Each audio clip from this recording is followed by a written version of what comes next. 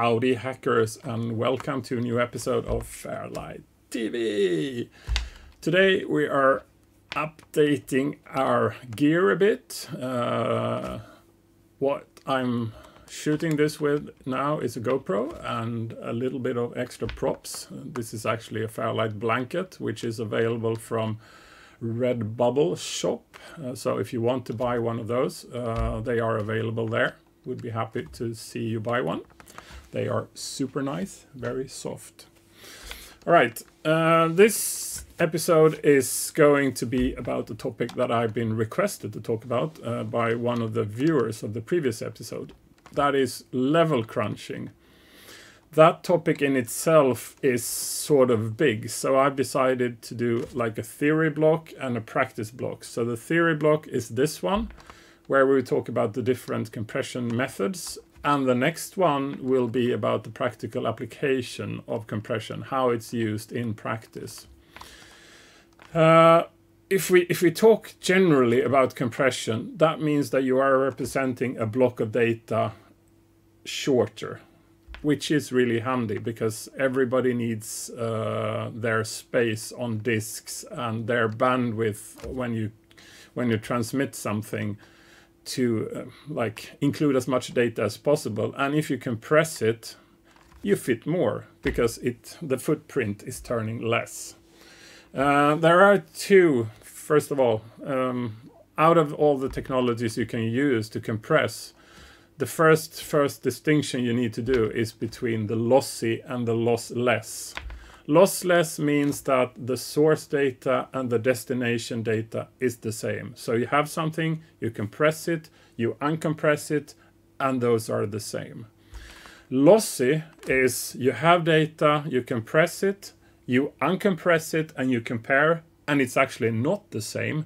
It's been modified in the process of compression so that it can compress more efficiently. If I mention three of the formats, then you probably understand why this happens. So MP3, MPEG, and JPEG are three examples for music, moving pictures, and still pictures. They could be modified so that compression becomes more efficient. So if you take JPEG, it's trying to adjust the picture ever so slightly so that the data is structured in a way which the compressor can eat more efficiently. Very handy and not really practical on the C64. On the C64 we only use lossless because there is no real the data we are using needs to be depacked 100% the same, or the programs would crash, or it would look like crap on the screen. So we could never use any lossy compression on the C64. It's just not doable. Yeah, samples and MP3, but let's not go there. Let's just say we use lossless. The first and sort of plain and basic technology for packing is run length encoding. Let's take 200 zeros in a row in a file. You reduce them into 1 parameter byte, the number 200, and then 0. So you're telling the depacker when it's going through the packed data, it reaches the parameter byte. Okay, now I'm not just going to copy the content. Now I'm actually going to do something. I will inflate the destination data based on the principle or the little parameter that the packed data contains.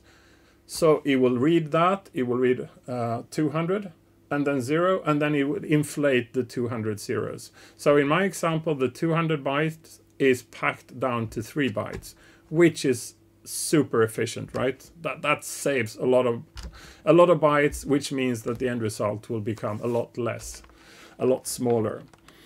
And the first pass, you normally scan the byte and you count the frequency of all the bytes in the file, and then it picks the parameter bytes, being a byte that is basically not represented in the source, or at least represented very few times, because if you represent one parameter byte, you would need to have something like parameter byte 1 and then parameter byte again, because that would say, okay, depack 1 byte and it's this byte, which is the parameter byte. So in that scenario, 1 byte in the destination is 3 bytes in the source. So you're actually every frequency of the parameter bytes where it's representing itself, rather than signaling the fact that here comes something that you should depack. You lose something. So you want a really uncommon byte, and best way to find an uncommon byte is actually counting all of the bytes in the file. So we tended to call these packers. I have no idea why we call them that, but that was the name for them.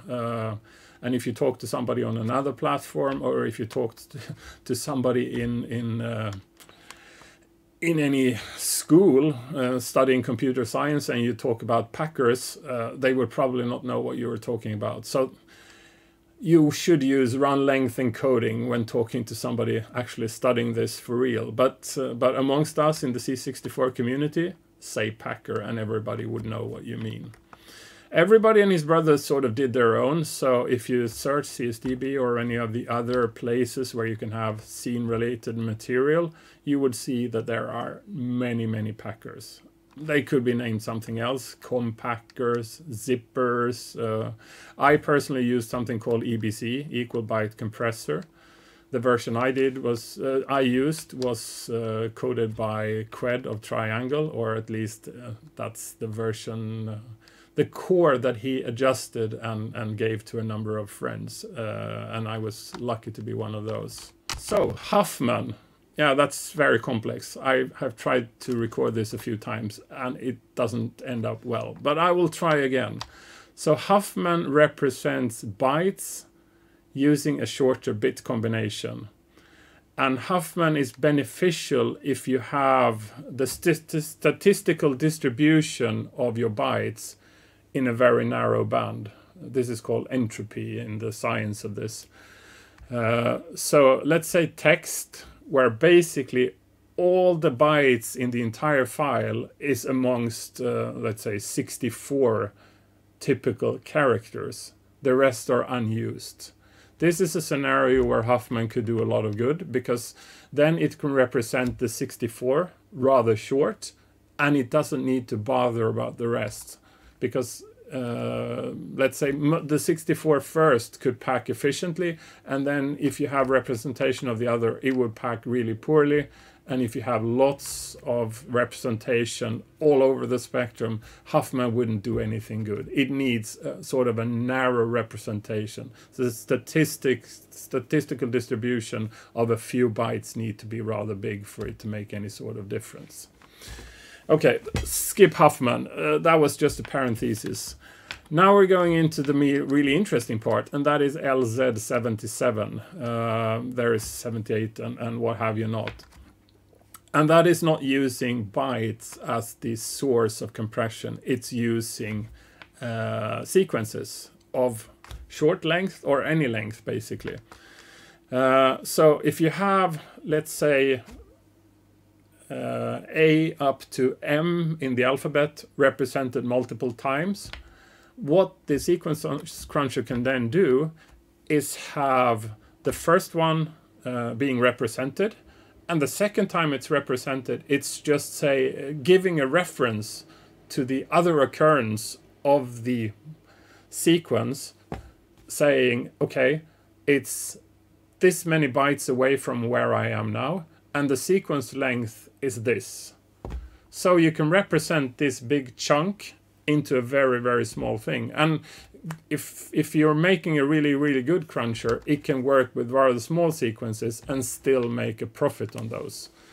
And then you also analyze the file first, so that you're only applying the technologies or the principle where you actually benefit from them. So you optimize how you represent data, so representation is the smallest possible one.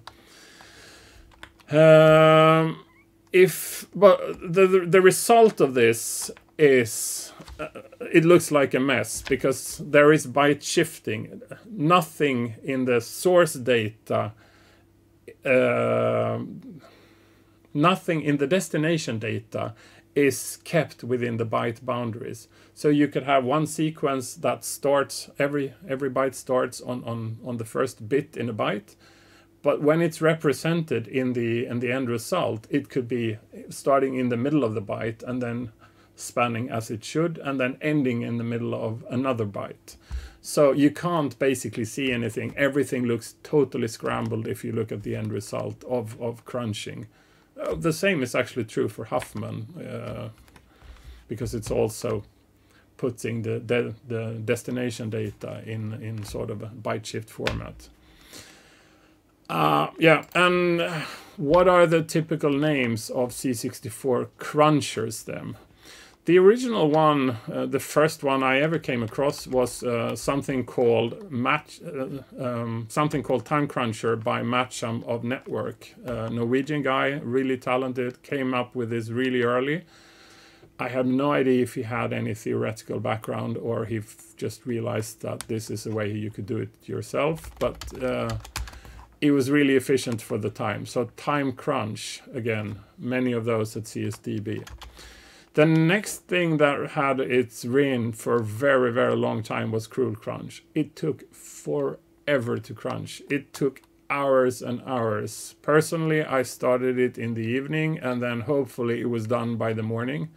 8 hours was absolutely no strange thing. It could easily take more than 8 hours. So ensure that you had a blank disk because you didn't want to do it again, realizing that you tried to save on a disk that was full. More recent implementation was Dark Squeezer and Byte Boiler and AB Crunch. So Dark Squeezer by Sharks and Byte Boiler and AB Crunch by One Way. Nowadays everybody's using the PC or a bigger machine to crunch, and now we all use something called Exomizer, which is an excellent piece of code. So this is all the theory there is. Next time we will talk about how you apply RLE and sequence crunching, and also what level crunching is and how you're going to use level crunching if you want to use that.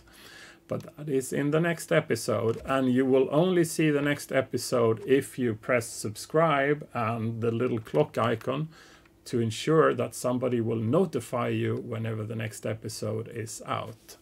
So until next time, bye-bye.